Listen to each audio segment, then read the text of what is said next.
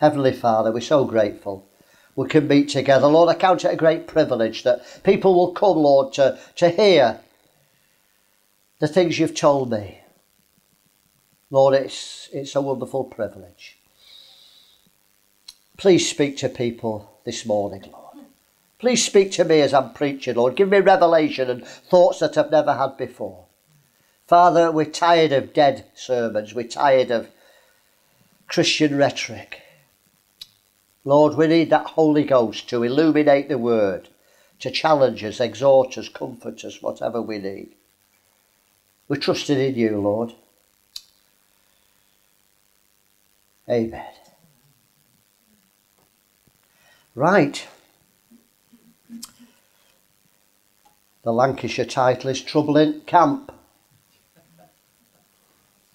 Trouble in the Camp. I'm looking at Achan. I want to show again how easy it is to be seduced. Well, if you don't know the story of Achan, it's only in one short chapter. It's only mentioned once. There's a slight reference to it, but the story is just a few verses in the whole of the Bible. But it's pivotal in Israel's history. Achan lived in the time of Joshua, and if you don't know, Joshua was the man who succeeded Moses. Moses led them out of Egypt, but Moses couldn't get them in the promised land. He failed. God wouldn't even let him in. Unbelievable, isn't it? He got them out, but he couldn't get them in. There's something very profound there. And it took another man to get them in. You see, Moses was an intercessor. He was the one who stood on the mount with his hands raised. He wasn't a fighter. Joshua was the man of war. I didn't bring it out last night because I'd go on another hour. But God said to Moses, get down. They've corrupted themselves. That was God's view. God's view was they've corrupted themselves, dancing around the golden calf. They're corrupt. There's a mixture. It's Babylon. The mixture's Babylon. Moses was a man of compassion. He said to God, please don't destroy them. And he put his own salvation on the line. But when Moses went down, after all that, he smashed the tablets. He got angry. It was all right. Well, he hadn't seen it. See, God had seen it and said they've corrupted yourself. Moses hadn't seen what they'd done, and he pleaded for them. And God said, I'll forgive them. But when Moses went down, he lost his rag and he smashed the tablets because he saw it. But when they were going down, Joshua said, it's the sound of war. He heard the celebration. And he thought it was the sound of war because that's what's on his mind. When you're fighting, he said, there's a war going on, wonderful, because he was a man of war. And Moses says, actually, Joshua, you have a lot to learn yet. That's not the sound of war, nor is it the sound of people in distress. It's a sign of the celebrating. But Joshua heard the sound of war when it wasn't, because that's what was on his mind, celebration, noise. And he was the man, the warrior. He's the one who got them into the promised land. Jesus is our Joshua. The first time Jesus got us out, he redeemed us from Egypt, the world. So the first coming of Jesus was to get us out of Egypt. The second time he's coming is to put us in. Jesus is coming to take us into our Canaan, which is the millennial 1,000 years where we'll reign with Christ, and the giants will be killed. We'll smite the nations with a rod of iron, and we will do it. Revelation says, one of the churches, if you overcome, you will smite the nations with a rod of iron. They must be the bride. So Achan, single act of one man. Unbelievable. This is Achan. One man, the single act of one man could have changed the destiny of Israel. The whole of Israel could have taken a different course because of one man's sin. What was the sin? What was the deception? What was he deceived in? Let's look at it. Well, when I'm doing a character study, I love character studies. I don't do enough, but I love them. And the first thing I do is look what his name means. I mean, it's obvious, isn't it? And do you know what Achan means? Troublemaker. Lived up to his name. He caused trouble in camp. He lived up to his name. Well, they just returned from the conquest of Jericho. So right at the initial conquest of Canaan, They went into Canaan. The first battle was Jericho, and it was wonderful. Signs and wonders. The wall fell down with a shout and the blast of a trumpet, and they took the city easily. They razed the whole city to the ground. The money was put into the treasury, wasn't it? And Joshua gave a charge. This is important. When the walls fell down, Joshua said, the city is cursed. The city is cursed. And he warned them not to take any of the spoils. He said, if you take any of the spoils, it will bring trouble to Israel. You know, when people backslide, there's no excuse. You've always had a warning. You ignore it, you don't recognise it. There was a warning. If you take any of the spoils, they've got to go into the treasury. If you take any of the spoils, you'll bring trouble to Israel. So, with no excuse, when we stand before God, you know, nobody will have an excuse for backsliding. The excuse will be the flesh, my covetousness, my pride, which is no excuse, you understand. You won't have an excuse, because God always is gentle and he always warns you. And this is what he said, shout, this is just before the walls fell down, shout for the Lord hath given thee the city, and the city shall be cursed, even it, and all that therein, to the Lord. Only Rahab the harlot will live. And don't separate yourself from the accursed thing, lest ye make yourselves accursed when you take the accursed thing. I mean, that's 3 times. But all the silver and gold and the vessels of brass and iron are consecrated to the Lord. They shall come into the treasury of the Lord. Okay? All right, this didn't set a precedent. This was a one-off instruction. With Jericho, you don't touch the gold and the silver because the city's cursed. And you'll bring trouble if you take of the cursed thing. But it's not a precedent because Abram gave a tenth of the spoils of battle to Melchizedek and kept 9/10 for himself. Many times the spoils of the battle people could take. So we're not setting a precedent here, but because the city was cursed, if you take of anything that's cursed, it'll cause you a problem.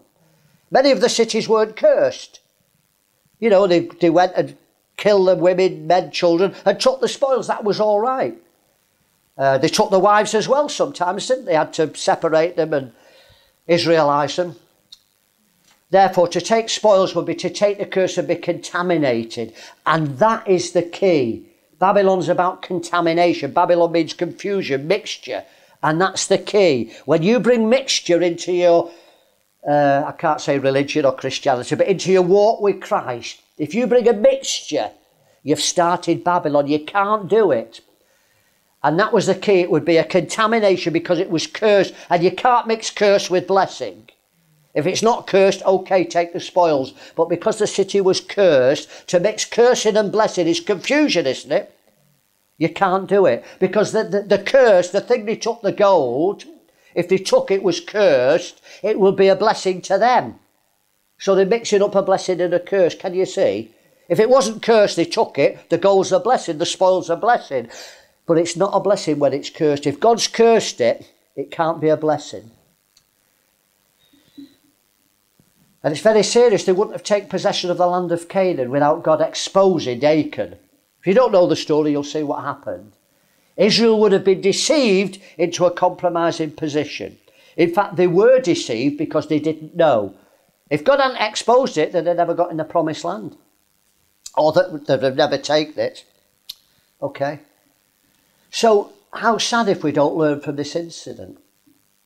Because we're talking about our inheritance. I'm not preaching about Achan, I'm not interested in Achan, I'm interested in us. In 2014, what's our inheritance? Well, I've hinted, our inheritance is the same inheritance as Jesus is waiting for. Jesus hasn't got his inheritance yet. He's waiting at the right hand of God, isn't he? Till his enemies become his footstool. That's part of his inheritance. I'll give you the heathen for your inheritance. So Jesus' inheritance is to get his bride and have a 1,000-year honeymoon, ruling the nations. That's Jesus' inheritance. That's why he died. That was his motive. God's motive was to save the world. Jesus wasn't. He said, not my will, but yours. Jesus didn't want to die. He says, take it from me. Nevertheless, I'll do your will. It was never Jesus' will, but he did God's will. I please the Father, I don't please myself. But Jesus came to get his bride. Father, I'm not praying for the world. What a prayer.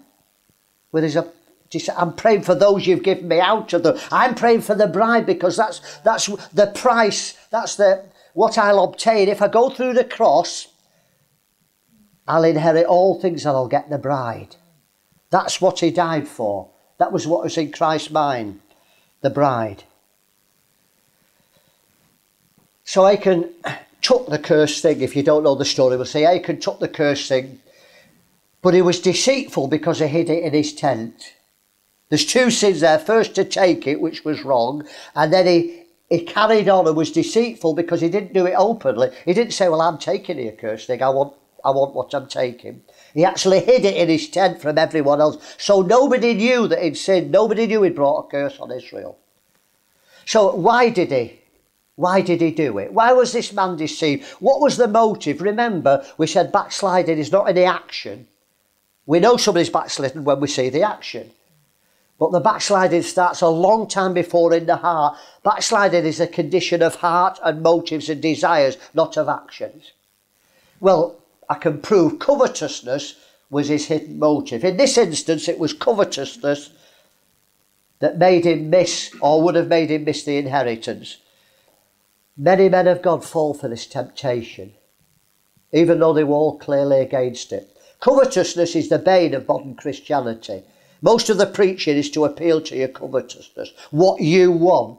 You want to be a mighty man of God. You want to be successful. You want to fulfill your destiny. You want to be wealthy. You want to be a man of influence or a woman of influence. That's the preaching these days. Live a holy life so God can fulfill your will. They preach holiness. They preach live a good life. Don't have bitterness. Don't have this. But the bottom line, if you read between the lines, and a lot of preachers, especially on the God channel and those things, they preach holiness, but the bottom line is so God will bless you and you'll be like me, a millionairess, and you will be successful. That's not the gospel, that's a perversion. It's appealing to covetousness, what you want. Anything with self in front is dangerous. Self-satisfaction, self-worth. Jesus said, deny self. It's not what you want, it's what God wants for your life. None of your business how you live. It's supposed to be God's business. Lord, what did Paul say when he got knocked off his horse? Lord, what can I do for you? Lord, what will you have me to do? Not what can I do for you. Do you understand? Lord, what will you have me to do? All right, this is what happened if you don't know. Joshua asked God to expose the sin. What happened? They went to fight the next battle, a little village called Ai. And they said, Joshua, there's no point in a whole army going for a little village. It's a laugh. Send a few men, they'll just mop them up.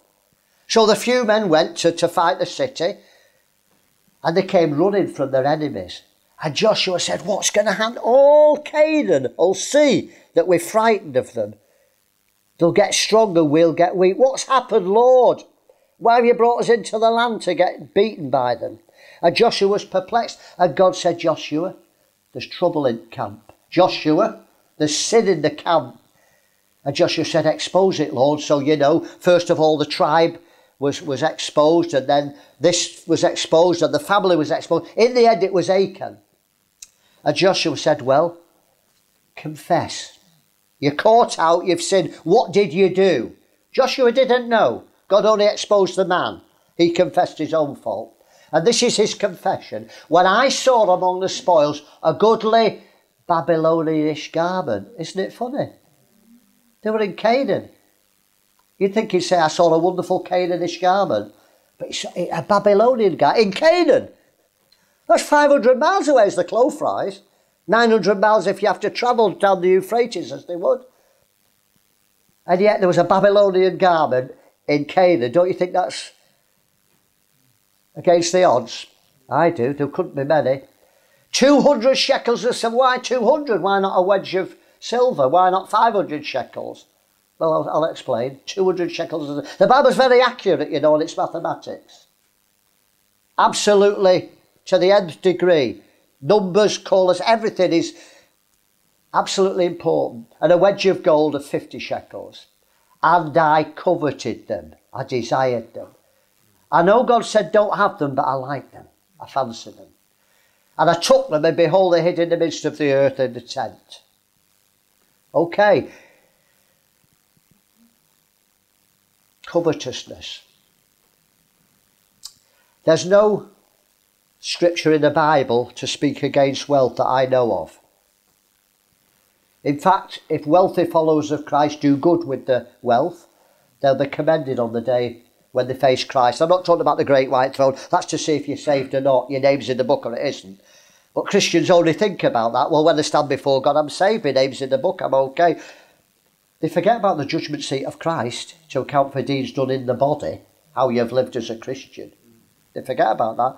Nobody talks about that, yet Paul clearly said, you can have wood, hay and stubble all burnt up, utter ruin, or gold, silver, precious stones, but people don't preach it. This is to see if you'll reign with Christ.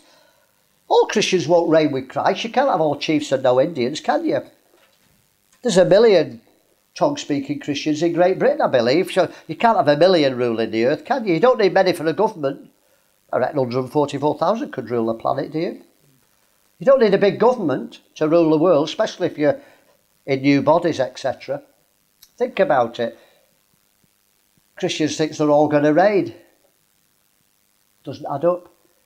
If you were Christ, would you reign with proud, obnoxious Christians? The meek will inherit the earth. Therefore the unmeek won't. The rebellious, the unsubmissive, will not. Blessed are the poor in spirit, yours is the kingdom. Well, poor in spirit is humility. So if the humble have the kingdom, the proud don't. It's, most good teaching is logic, isn't it? You don't need doctrines if you read your Bible and have logic. If the poor in spirit, if the humble inherit the kingdom, it's showing that the proud don't. And I could give you another 50 scriptures to show that there's a separation. But a man called into the ministry, entirely different. You can't be called a man of God and wealthy, according to the Bible. I mean, I've got the scriptures, so if you want to be in business, great. Go in business, earn as much as you can, and God bless you. Charge those that are rich, Timothy, that they do good with the riches. Don't trust in uncertain riches. Don't trust in your money if you're wealthy. You do good with it. That's not your security. God's your security. So there's instructions for a wealthy man. But what about a young minister? Timothy, this is instructions to a minister. With food and raiment, be content, O man of God. Be content with food and raiment. I mean, that's a plain scripture, isn't it? Money will corrupt a man, so flee it. It says men in the ministry who covet money, it'll bring them into many hurtful lusts. You know, fame and money corrupt you. Women fancy you when you're rich and famous. You don't have to be good looking. You don't have to be like a film star. That appeals to a woman, a wealthy man, because he's capable. Powerful people. It attracts all sorts of things. So why so many faith preachers fall into sexual immorality? Because it's a corruption. With food and raiment, be content. How did Jesus send them out? When Jesus sent them, don't take 2 pairs of shoes, trust me. The workman's worthy of his hire. So I'm not preaching against riches, but don't call yourself a man of God and be covetous. There's something wrong. There's clear scripture. Okay, Johnny. The love of money, not money, the love of money, that's covetousness, isn't it? Is the root of all evil, not some evil, all evil. The whole world system is run on the love of money. While some have coveted after, they have erred for themselves, faith, pierced themselves through with many sorrows. But you, O man of God, flee these things. So he's telling you to flee covetousness, flee wanting possessions and things. If you're a man of God, be content with food and raiment. You've got food, you've got clothes, you've got a house to live in. Don't seek any. You're in the ministry. If you want to be in business, great, go in business and leave the ministry. But don't think you can mix the two. The Bible's very, very clear. It doesn't criticise rich men, but it criticises men of God who are rich. They've got to be content with food and raiment. Don't stay in big hotels. When you go, stay with people. Bless the house. Fancy going in a 5-star hotel? I can't bless the hotel room when I'm put up in a 5-star hotel room. How can I bless the room? Because the next man comes in as a businessman with a prostitute. I can't bless that room. If I stay in somebody's house, I can leave the house and leave my peace over it and bless them, can I not? And fancy, you know, a couple who've only ever seen a man of God 50 yards away on a platform. Fancy a man of God in your house. What a privilege that, I'm talking about a real man of God, a holy man. Fancy the privilege of a man of God sitting having breakfast with you, talking about the things of God. Don't we deprive people by staying in hotels and we all want the way that Jesus sent them out. He said, go out, I'll give you power to cast out devils, heal the sick, raise the dead, preach the gospel. Everyone wants that, the power of God and the gospel, but they won't go how he sends. Because the next verse he says, but when you go, well, why don't they do that? There's some problem, isn't there? Something doesn't add up with these men of God. They want one part of the scripture, and then he says, and as you go like this. Don't take 2 pairs of shoes. Don't provide for yourself. The workman's worthy of his hire, meaning you're working for me, I'll look after you. You don't need to beg money. I'll look after you. I've never met a man of God. Root lives by faith. He goes to Pakistan, he goes to India, he goes to Africa, risks his life. And I don't know where the money comes from. I think, how does he do that? And Joni and I go all over the world, and people may... But, you know, we've got no church, nobody tithing to us. Listen, if you're working for God, will he not provide? Oh, you of little faith. Where's the men who believe the Bible and do it? Fancy becoming a beggar. A man of God becomes a beggar and asking people for money. Give to God. And I'm his banker, of course. You're not giving to God, you're giving to the ministry. When you give to a ministry, you're not giving to God. Do you know that? Never think you're giving to God when you give to... Give to ministries, for sure. But you're giving to the ministry. Be honest. If you give to God, you've got to give to the poor. He who gives to the poor lends to God. When you give the poor without telling anyone, almsgiving, we don't hear sermons on that, you're giving to God and he will repay, read it. But it's good to give to a ministry, it's good to give to the poor, it's good to give. But don't think it's giving to God, okay. That's the preachers who say that you're giving to God, but actually it's in their coffers to use as they think fit. And they're not qualified to decide, are they, when they're covetous? So by Jesus' definition, these people are false preachers because the fruit's wrong. How do you know a man of God? You know the false prophets, not by the gifts, by the fruits. I say not the suits, but the fruits. Not the outward, not how they look and present. Not whether they preach righteousness, not whether all the doctrines are right. They may have all the right doctrines and be false prophet. He didn't say, check it with the word of God. He didn't say anything. He says, you'll know them by their fruit. What's the fruit? The character of Christ, the fruit of the Spirit. So if you preach the gospel and everything's true that you say, and the signs and wonders, and you're proud, you're a false prophet. The fruit's wrong. If you preach and everything's right, and you heal the sick and raise the dead, and thousands are saved, and you're covetous, and live the wrong life, the wrong fruit, you're a false prophet. False prophets get people saved. Paul said, Satan comes as a horned being. No, Satan comes as an angel of light. And therefore, it's no wonder if his ministers come as ministers of righteousness. We should expect ministers of righteousness to be the devil's plants. It says it, Paul tells us. That Satan's ministers come as ministers of righteousness. So they're going to preach the right thing, but the wrong motive. They're preaching the right thing to make themselves rich. They're preaching the right things. Listen, if I was a con man, I've mixed with con men. I could be one myself. God exposed me. What do? You get the counterfeit's perfect. You wouldn't make false £5 notes orange, would you? Are they green? Whatever. But you'd make them the right colour. In other words, it's got to look exactly the same. So if I wanted to seduce God's people, am I going to preach heresy? Think about it. If I wanted to seduce you, would I I'll preach the truth with the wrong motive. Be careful, the fruit's wrong. What 3 things did Achan covet after? They're significant. Number one, a Babylonian garment. As I've said, I would have expected a Canaanite garment. What does that represent? What does a Babylonian garment represent? Well, you judge for yourself. My teaching is to throw it out to you, all right? I appear as though I'm very dogmatic and very 100%, but this is my revelation. I'm throwing out. You decide, okay? You don't have to believe anything. You decide. This is my understanding. It represents the counterfeit woman, the false church. Because Babylon uses ecclesiastical garments to denote status, does it not? Red, blue, purple. Yeah. If you're a bishop, a cardinal, the garments denote status in Babylon. Is that right? In the church, that's what happens. Could you imagine Paul in a frock, a vestment? Could you? And a collar? And of course, Paul would have the purple, I suppose, is a bit higher than the others. They'd have blue, and somebody else would have. And all the nonsense round, and the bells and the smells. Could you imagine all that? I couldn't, for the life of me, imagine it.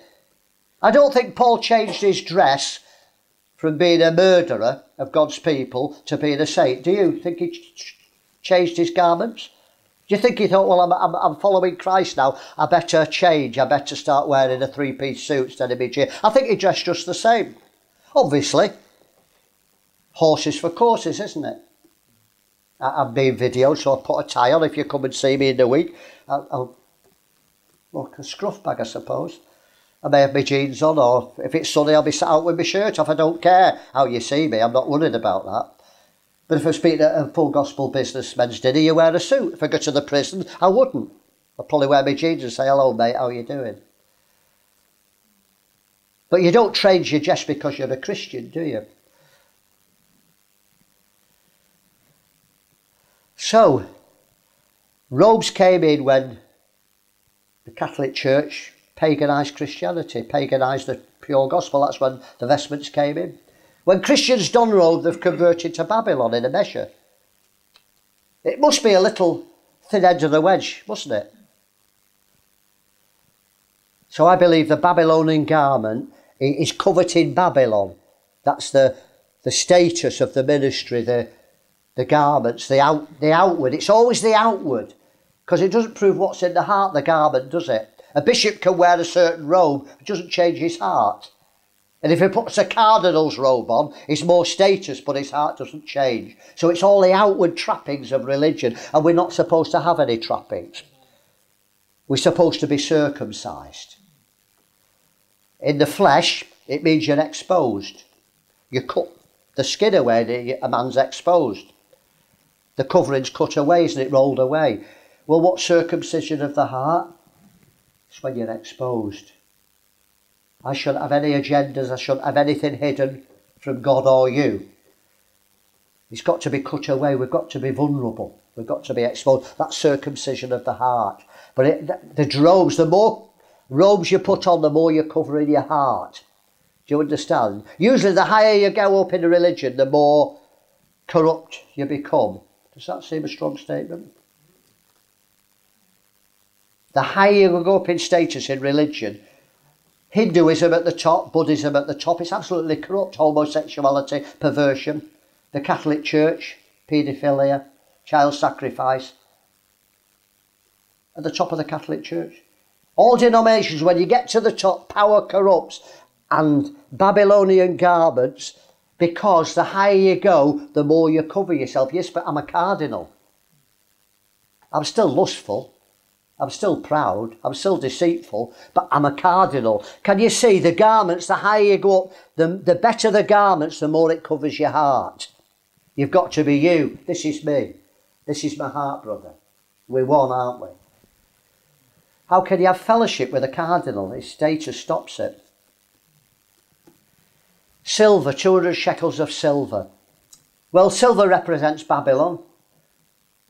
Not debatable really, because the statue of Babylon, the head was gold and the breast, the shoulders and breast were of silver. So it's a part of the statue of Babylon, so obviously it represents Babylon. Gold and silver were the earliest forms of money. I don't know if you know that. Babylon introduced promissory notes and money. the old Babylonian Empire, and gold and silver were the earliest forms of money. In fact, they're the only forms of money. Did you know that? There's banker J.P. Morgan, you know the great bankers of America. He said gold and silver are money, everything else is credit. A pound note isn't money, it's a promissory note. I promise to pay the bearer on the man. It's worth nothing. It's not worth it. Gold's worth something. That's why we used to have a gold sovereign. It was the weight of gold. Now it's a promise that they'll pay you, and the gold has to back it up. So only gold and silver's real money in this world. That's why the Rothschilds own 3/4 of the world's gold. That's why the Bank of England has none, and America has none. Fort Knox is empty. It's all gone. It's been filtered away. The bankers own the gold now. But it's a dual symbolism. I won't go into it. Everything's dual. Lion, what does that represent? Depends how you're feeling. Jesus, the Lion of the tribe of Judah. No, no, no. The devil goes around like a roaring lion. Be careful with your symbolism. There's always the two sides, isn't there? The communion, it's the cup of the blessing. That's the cup of the wrath of God as well. Poured out without measure. Be careful with your symbolism. There's always the two sides, isn't there? God uses it and the devil uses it as a counterfeit. So, vessels in the temple were silver, but pagan statues were silver. Did you know? As well as in the temple. This is from Judges. This was a man. Forget the story, it doesn't matter, it's about Micah. Yet he restored the money to his mother, and his mother took him 200 shekels of silver. Did you know? That was 200 shekels of silver. What was it for? And gave them the founder who made a graven image and a molten image.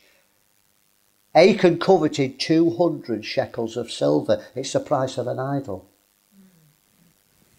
200 shekels of silver to make an idol. It's not by chance it's the same amount in the Bible. The Bible doesn't mess about, does it? If it says 200 shekels, look for another 200 shekels in the Bible. The price of an idol. Babylon's all about image worship. That's what Babylon's about. Worshipping the creation instead of the creation. It may be worshipping the man of God. It may be the golden calf. It may be the beautiful church you've built. But it's always worshipping through a mediator other than Jesus. An image. And coveting 200 shekels of silver, he was coveting another way to God, not a direct way through silver. Wanted the status of religion. He wanted to get Israel into Babylon. Satan did, and he used Achan to do it. All the symbols, Babylonian garment, the status of religion, an idol, a false god. Demetrius, the silversmith, do you remember the Acts of the Apostles? He lost his trade. A silversmith. What did he do? He made idols for the was it Ephesians? Yeah. For Diana. Diana's the same god as Isis, Columbia, Britannia. Every empire has a different name for the same god. There's only Nimrod, Semiramis and Tammuz. There's only the three, isn't there? But throughout history, the Romans call it Jupiter and the Greeks call it this, and we could say Britannia. Same God. Britannia rule the waves. We've asked that God to rule Britain. It doesn't say Britannia rules the waves. It says Britannia rule the waves. It's a plea. Our national song is a plea for a demon God to rule Britain. Britannia rule the waves. Rule, not rules. I've said a lot of these things in the Babylon books. Okay? Gehazi coveted silver and garments. Not by chance, is it? Remember Elisha healed Naaman. And Naaman says, oh, I want to give you some gifts to bless you. And there was nothing wrong with that. Sometimes the prophets did take the gifts. But this time he said, no, I don't want to take anything. And Gehazi thought, the fool. We could do with some money. We're short. And so when Elisha wasn't looking, he ran to the man, to Naaman, and he said, actually, there's a couple of prophets coming. He was lying. Give me a talent of silver and 2 changes of garments. There we are again, the garments and the silver. The religion coming in, he wanted to bring it in. So I think You know, hope I brought enough scriptures to make a case rather than just an obscure scripture. I'm bringing one or two scriptures for you to think about. Silver's betrayal money. There's a lot about silver in the scripture. It's betrayal money. Perhaps the most important symbol. Joseph was betrayed for 20 pieces of silver. It's betrayal money. Achan, by coveting the silver, was betraying Israel. Can you see all the symbolism of this one little act? He coveted it, impulsive act. I'll steal it and I'll hide it in my tent. It was prophesying what was in the heart of man to bring Israel into Babylon. 20 pieces of silver. And what about Jesus? Judas coveted with them for 30 pieces of silver. So it's betrayal money. My dad used to say silver's redemption. It's redemption money as well, the silver shekel. Redemption. There's lots of things about it. I'm looking at the bad symbol of it. There's good and bad with silver, isn't there? I was showing you that this was bad. So when Achan coveted the silver, betrayal, he betrayed himself, his family, his tribe, the whole of Israel. Babylon was trying to infiltrate the holy wife of God. It's all about adultery. You've played the whore. Israel were God's wife, and he uses a symbol of a man and a woman and sexuality. It's all through the Bible. The serpent beguiled Eve. It's the same Hebrew word as a sexual seduction. Beguile, seduced. God always uses those terminology. Because when you love somebody else other than God, it's spiritual adultery. So he said to Israel, you've played the whore because you've gone with other gods. You worship Molech. And so Satan was trying to infiltrate the wife of God, impregnate God's woman to bring forth the bad seed. So he was a weak man, and he deceived and brought a whole nation into slavery, into Canaan. He would have done, because they ran from their enemies because of that. He brought trouble to the camp, and if he hadn't been exposed, they'd have ran from every enemy. Unless they overcame that, unless you deal with that sin, a little trouble now saves a lot of trouble later. Many a church split could have been saved if we'd have dealt with the problem early, but we don't see it. We need to learn, don't we? A very grievous and serious sin. By coveting silver, he was bringing idol worship instead of worship to God. No wonder he had to be destroyed with all his family and his belongings. You can't court Babylon without serious consequences. You cannot covet in the ministry without serious consequences. For yourself, your family, the church, the bride of Christ. Take the warning seriously. Don't court Babylon. Don't court the status, the religious status. Well, I'm a pastor. Do you know how Paul opened his letters? We say Apostle Paul, don't we? We have a friend, Apostle George, and that's what he wants to be called, Apostle George. But it's wrong. It's George the Apostle. It was never Apostle Paul in the Bible. In fact, Paul opened his letters, Paul, a servant and an apostle. Paul, a bondservant, Paul, and Paul. What I do is apostleship. I'm Morris, the teacher. I'm just Morris, but I teach. I'm not teacher Morris. There's no status. In the world, we need status, Dr. So-and-so. Great, and put the letters after your name, because that's all the world recognise that. But we're the body of Christ. So we shouldn't be recognised titles and names, should we? It's Root the missionary and so-and-so, and if that's your secular thing, Stuart the doctor, or so-and-so the midwife, and Morris the teacher. It's just what I do. It's not a title, it's not a status in the kingdom.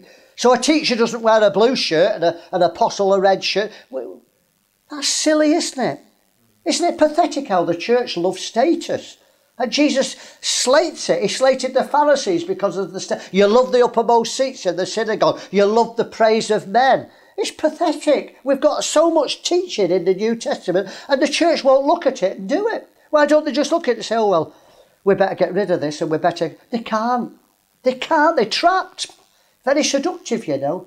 Very, very hard. You tell a pastor and he'll say, yeah, you're right, but he won't change. He knows it's right, but he has no power to change. Been seduced. It's when you're trapped. You have an affair with a woman and your wife challenges you, and you know it's wrong. Not easy to stop. That pull, that lust has got there and it's hard. Start gambling. You know it's wrong. You know you're spending your wife's shopping money. You know your business is going down. But can you stop it? Listen, when you get seduced, there's a power over you. Mammon is a power. There's many powers in the world. And mammon, the love of money, is a power. Covetousness is a power. And even when you know you're wrong, you can't get out without deliverance. And the only way this man could get out was to cut the cancer off. He had to be destroyed. The last one, the wedge of gold. Gold's the ultimate symbol of wealth. Don't forget, or remember, the head of Babylon is gold. The statue, the head of Babylon is gold. That statue of Babylon is just a timeline of Babylon. The Greeks and the Persians were Babylon. The Roman Empire was Babylon. It's part of the statue of Babylon. We think it's another one, but it's just part of the statue. It's the timeline. So we're still under the Roman Empire now, aren't we? The One World Church, the Catholic Church, is the Roman Catholic Church. It tells you it's Babylon. It said it's Rome. That's the statue of Babylon. And it was the head. And Nebuchadnezzar made a whole statue of gold. He was the head, but he made and said, worship the gold. It's the power for control of governments, business, religion.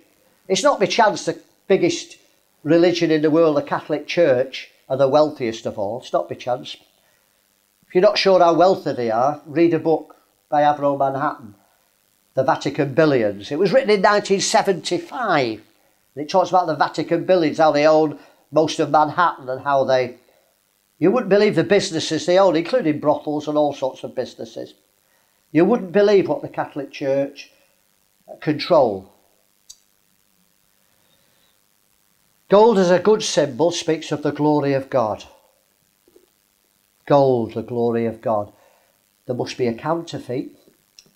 So the bad gold is the glory of Satan. Satan has a glorious church. Babylon is Satan's glorious church. It's gold, but it's counterfeit. The whole world will belong to Babylon soon and worship him. Whether the statue that the Antichrist will raise, you know that it's going to happen again what happened in Babylon in Daniel's time. Daniel's was just a prophecy of what will happen in the end days. He raised a statue and said, worship it. The whole world, 127 provinces. So the whole of the known world came and worshipped the statue. Revelation 13, I saw another beast, not the man of sin, not the one world dictator. Christians are looking for one man, the Antichrist, the man of sin. There's two. Because there's a woman and the beast she rides upon. The beast isn't the woman and the woman isn't the beast. The woman is the false church, isn't it? The Antichrist. The beast is the man of sin, the one world dictator. So there's two. But the second one, which is Antichrist, the false prophet. Jesus was the ultimate prophet, wasn't he? He came as a prophet, he dies as a prophet. He didn't come as king. He didn't come as high priest, he came as prophet. He's now high priest and he will be king when he returns. Amen. And it says Antichrist deceived them that dwell on the earth by the means of the miracles which he did, saying to them that dwell on the earth that they should make an image to the beast. So the Antichrist can't be the beast, can he? Because the Antichrist says everyone should make an image to the beast, or he make an image to the beast, and they get everyone to worship it. Okay. The beast is the one who had the wound by the sword and died and lived again. The Antichrist is always the false Christ. Leader of the false church. So the conclusion, gold, silver and Babylonian garments represent pure and simply religion over relationship. That's the key. Achan wanted religion. He didn't want the true God. Just like Israel as a nation didn't want the true God. They wanted the golden calf. As they were, isn't it amazing how at beginnings there's this seed? They'd just come out of Egypt and Satan got in the golden calf. 40 years later, they're just getting in the promised land. There it is again. Exactly, it's the same in every revival, every move of God. Even when they redeemed 2.5 million out of Egypt, there's the golden calf to seduce them. As soon as they're getting in the promised land to get their inheritance, Achan. And it's always religion over relationship. We have relationship. over everything. Not relationship over religion, it's just relationship over everything. We have a relationship with God and you can't mix the two. If you have a relationship with the real God, you don't need religion.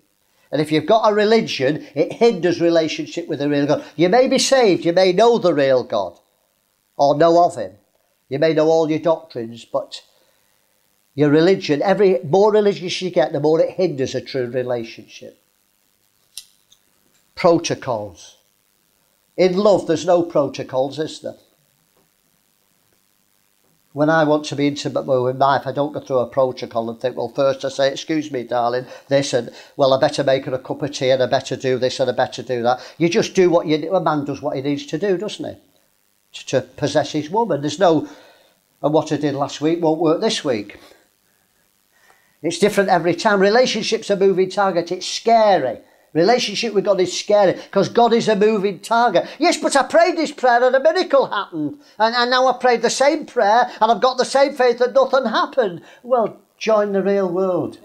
God's a moving target. He's a personality. He's not a statue. If he's a statue, if God's a doctrine, if God's a statue, if God's a fixed thing, and there's formulas, every time you pray in a certain way, you'll get the same results. But you see, I'm a personality. I don't feel the same every day. I'm wonderful with my wife. We go to bed wonderfully happy, and I wake up and I'm like a bear with a sore head. Or she is. What happened? In the night, all I did was sleep, for goodness sake. And I wake up and where's the romance now? Where's the love? She's moaning that the toaster's been burnt. Or I'm moaning that there's no key for me. You see, it's a moving relationship. That's why people don't want relationship. You've got to work at it. It's not easy. It's not constant. It's not fixed. There's no formulas to relationship. It's not safe. I could lose my wife if I don't look after her. Some man will go and steal her. You've got to look after your wife. You've got to protect her. It's hard work, isn't it? In relationship. Well, it's hard for me and I think it's harder for my wife. It's not easy relationship. We have a wonderful relationship, but I'll tell you what, you've got to work at it. And every few years you think, oh, I've left my first love, I better get it back. Something's gone. Because I don't want to live with a woman. I can pay somebody to clean my shoes and wash my clothes and, you know, in the world I can pay for sex if I want. I mean, everything's available without love, isn't it? A woman can even have a baby now. She doesn't have to love a man. She can artificially inseminate herself. So that's why they do it. They don't want the cost of relationship. And it's the same with Christians. It's too easy. Just let's go to church and they don't want relationship, intimate, deep relationship. There's too cost. And God's a moving target. Preach a formula that'll work. Well, I'll give you one. Put £100 in a box and I'll pray and God will never touch your children again. Well, that's what they pray. Yeah. Think of us lying formulas. I'll pray that the devil will never touch your family again. And silly Christians send $300 because they want the children to have a happy life. They're liars, they're con men. There's no formulas with God. It's relationship. There's no formulas in relationship. All right, that's not in the thing, but I got carried away. When a person or a church or a denomination lose their intimate relationship with God, religion takes over. Every revival, relationship, love of God, all that matters is God. And then we start playing, well, we need a secretary, you know. We've got 50 now. We need a treasurer. You know, we need to be above board and we need a treasurer. And how can we grow the church? Let's get a church growth seminar. Let's bring that man who's grown a big church. And we bring business in the church and finance. And we've got Babylon, the beginnings.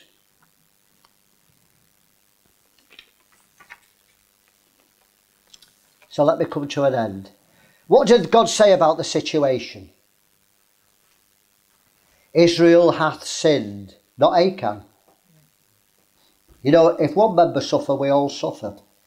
If you've got somebody in your church with cancer, the church has cancer. Or poor so-and-so, they've got cancer.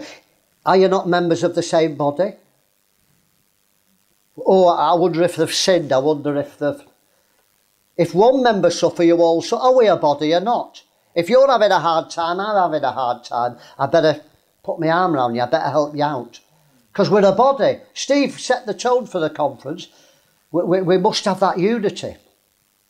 We must love one another. We must sacrifice for one another, else we're not the body. I've learnt a little bit from Steve about the body, and you know, when you have a cut or something, then the whole body will organise to rush to that part to heal it. Why don't you study the human body as an analogy of the church? When one part's cut, the whole of the body will jump. I don't know how many things, but there's so many systems in your body. Maybe 20 systems, the nervous system, the blood system, all these systems, and you shoot adrenaline and drugs, and all these things happen because one part's got damaged. Why aren't we like that with each other? Why don't we care about each other? What's wrong with it, the body of Christ? Oh, so-and-so's got cancer, we better pray for him. I wonder if he'll get healed. The church has got cancer, it's in the body. Do you understand? Think about those things, because there's no point saying we're the body of Christ, we're all one when we're not. Let's be honest and say, well, we're not really, I can't stand him yet, I've got to work on that. Or else, let's change, but let's be honest. All I ask is we're honest as Christians. I don't mind where you're at, it's none of my business. I'm struggling for my own relationship with my wife, with you, with God. It's you and God, I can't help you.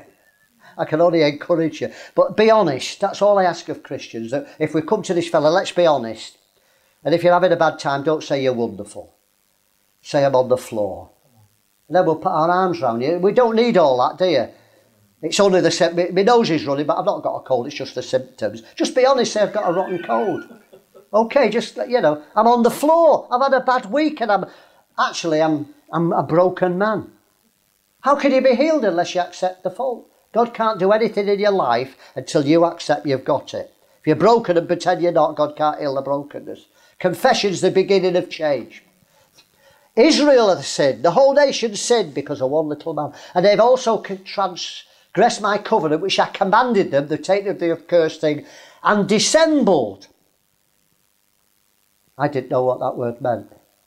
Maybe you all do. I don't do crosswords. I don't have time. I love them, but I don't have time. But do you know what dissemble means? I had to look it up. Okay, I'm being honest. It means to deceive or control the truth. He said you've sinned and you've dissembled, you've hidden the truth. And this is what happens when a person leans towards Babylon. You cover it and then you start to cover up. When men are being seduced and deceived, they start to deceive others. He deceived the whole of Israel, they didn't know. And they don't reveal the direction they're going in. Hey, do you think Achan would have stopped there? The next conquest, a bit more gold, a bit more religion, a bit more silver. It wouldn't have stopped. But you don't reveal, he hid it in his tent. And after a few years, he'd have an extra tent to store all his goods. He wouldn't reveal it. Examples. I don't like naming names, but these men have said it themselves, so I'm not gossiping, all right. Ulfa Ekman, I don't know if you know him, a great Swedish pastor. Everyone respected him. He's now joined the Catholic Church, but he shocked his members. He's become a Catholic. He told his members on Sunday morning, a few months ago, he said, I've become a Catholic. They didn't know. He was going towards Rome. He must have been deceived, but he was deceiving others. He would deceive his own congregation, and he stood up and shocked his congregation. He said, I've become a Catholic. He was a great charismatic leader. He founded a Bible school. He had churches all over. We're talking about a big ministry here. Don't criticise him. Pray for him. Pray for him. Kenneth Copeland. He had the Tony Palmer, didn't he? Come and have a message from the Pope. Check it on YouTube. Proving that we're all Catholics. In Kenneth Copeland's ministry. If you've not read it, not seen it, you should look at it. Tony Palmer, a bishop, is a Catholic and an Anglican. He's got an Anglican ministry, but he's been a friend of the Pope, Pope Francis, for a long time. And he said, you're all Catholics because the Reformation was about the just shall live by faith and faith alone. So everyone says amen. There was a lot more things than that as it happens, but, you know, faith alone. He said, well, actually, the Catholic Church and he quotes a encyclical or whatever, I don't know what it was, papal bull or something, but he said they've now decided that salvation is by faith alone. The Catholic Church have accepted that salvation is by faith alone. He said, so you've nothing to protest against. Very subtle. You've nothing to protest against, you're all Catholics. Because there was only the Catholic Church, wasn't there? For 1,000 years, and then Martin Luther protested. Well, the Catholic Church now accepts it's by faith alone, so you've nothing to protest against, so you may as well all be Catholics. You are. There's only one church. No salvation outside the Catholic Church, is there? According to the Pope. And so Kenneth Copeland is now suggesting that all his members become Catholic. Kenneth Copeland will influence millions. The greed of Achan is the spirit of Balaam. It's the same, covetousness. Keeps cropping up in the Bible. And it's used in the ministry to gain wealth and success and status. And it's all about covetousness. That's the spirit of Balaam. It's all through the Bible. It doesn't mention Achan again, but he had the spirit of Balaam. Jude, the whole of Jude's about warning against false prophets. Woe unto them, they've gone the way of Cain. I've got teachings on what the way of Cain is. They've ran greedily after the error of Balaam for reward. They loved the rewards of the power of God, of having the gifts of the Spirit. And they perished in the gainsaying, the rebellion of Korah. I've got teachings on those three in the Sermon on the Mount. Okay, Johnny? Did you know that covetousness is idolatry? Idol worship. Paul says so, Colossians. They always go together. Mortify your members which are upon the earth, fornication, uncleanness, inordinate affection, evil concupiscence, and covetousness, which is idolatry. Would you ever think that it's idolatry? Well, what's the idol? You. I want what I want. I'm God, and I want money, and I want status, and I want... You become the idol. If you don't worship God, you'll worship yourself.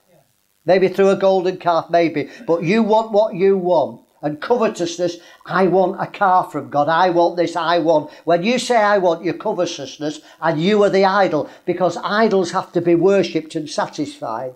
There's no idol in any religion that people don't bring money.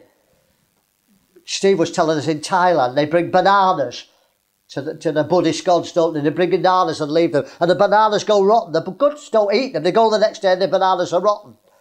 They've rotted, so they put them away and put new bananas there. Ridiculous. The God didn't even eat them. But they present, gods need worship and God needs gifts. And every God needs a gift. And when you become God, you need a gift. I need satisfying. That's the spirit of Babylon. I need my status, I need money, I need. It's idolatry, and you are the idol. Covetousness, which is idolatry. Strong word, isn't it, from Paul? So it was vital the Spirit didn't take control. His whole family, his cattle, his goods were stoned and then burnt with fire. That's unbelievably ruthless. His family, his cows, his chickens, the budgie, the cat, all his animals, everything he possessed that was living was stoned, including his children who were innocent. And then everything was burnt with fire. Because God set in a precedent at the beginning. When Israel were were coming out of Egypt to the golden calf, God was going to destroy the whole of Israel, 2.5 million people. Moses' intercession stopped it, but still 3,000 died in the plague. God sent a plague and 3,000 died, and there was a big slaughter. Aaron said, stand by me, who wants, and Moses said, run through the camp, and they went through the camp, killing their own brothers, slaying people, as well as the plague that killed 3,000. Sorry, 3,000 were killed by the priest, by Aaron, and the plague, we don't know how many it killed. If it's a plague, you could expect a few thousand.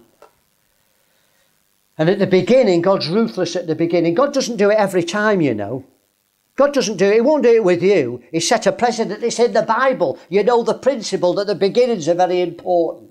And when revival comes, people drop dead. God's very ruthless when the fire falls at the beginnings. He's setting a precedent, don't touch mine anointed, don't do this. Afterwards, God leaves it because it kills so many people. He's setting a precedent, and this was a precedent. So they were taken to the valley of Achor. Achor means trouble. Whenever this spirit comes into the church on a person's life, there's trouble in the camp.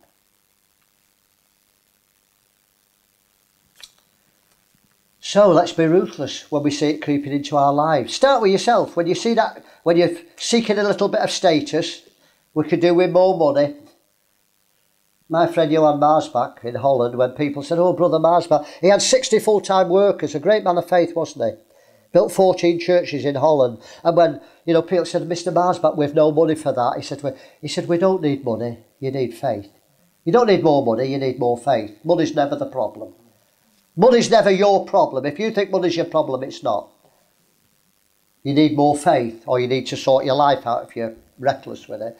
Money isn't the problem. Money's never a problem, especially if you're a Christian. So let's be ruthless. Okay, Johnny.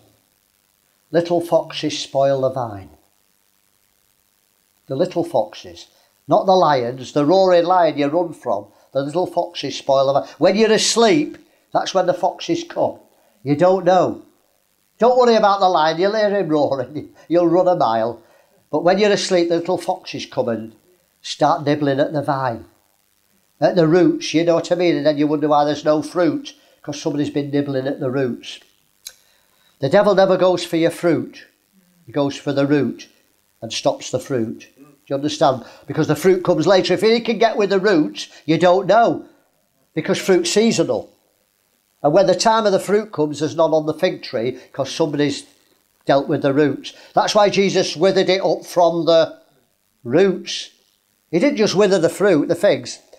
It was withered up from the roots because the roots were the problem. There was no fruits.